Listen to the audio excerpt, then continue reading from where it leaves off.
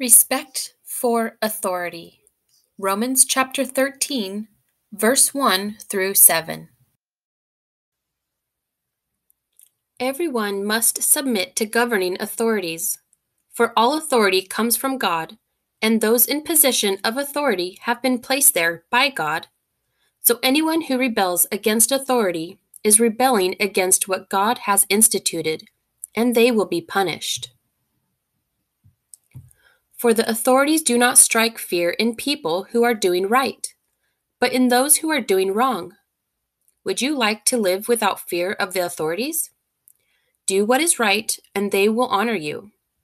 The authorities are God's servants, sent for your good. But if you are doing wrong, of course you should be afraid, for they have the power to punish you. They are God's servants, sent for the very purpose of punishing those who do what is wrong. So you must submit to them, not only to avoid punishment, but also to keep a clear conscience.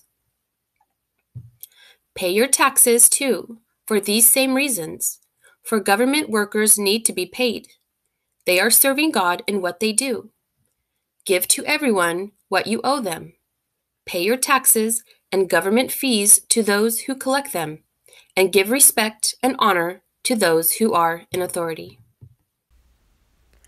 Are there times we should not obey the government? We should never allow government to force us to disobey God. Jesus and his apostles never disobeyed the government for personal reasons. When they disobeyed, it was in order to follow God's moral standards. Their disobedience was not cheap. They were threatened, beaten, thrown into jail, tortured, or executed for their convictions.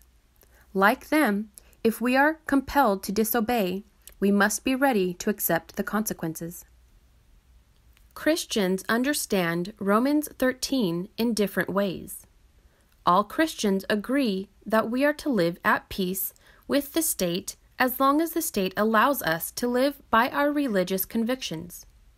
For hundreds of years, however, there have been at least 3 interpretations of how we are to do this. 1. Some Christians believe that the state is so corrupt that Christians should have as little to do with it as possible. Although they should be good citizens, as long as they can do so without compromising their beliefs, they should not work for the government, vote in elections, or serve in the military. 2. Others believe that God has given the state authority in certain areas and the church authority in others.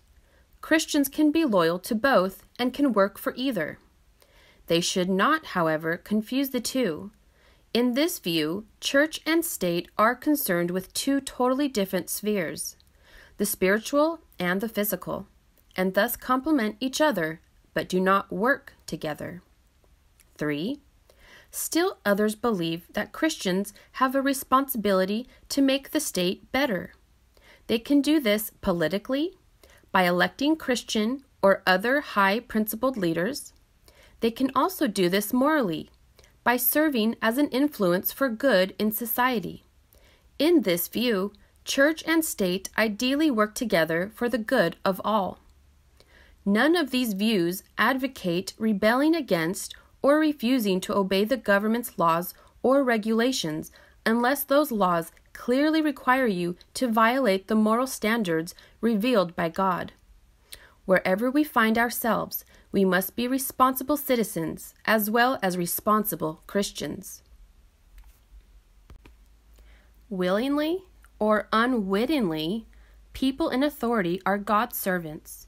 They are allowed their positions in order to do good. When authorities are unjust, however, upright people are afraid. When authorities are just, people who are doing right have nothing to fear. This provides our principal motivation to pray for our leaders. Praying for those in authority over us will also mean that we will watch them closely. If we pray diligently for our leaders, we will be functioning as God's sentinels.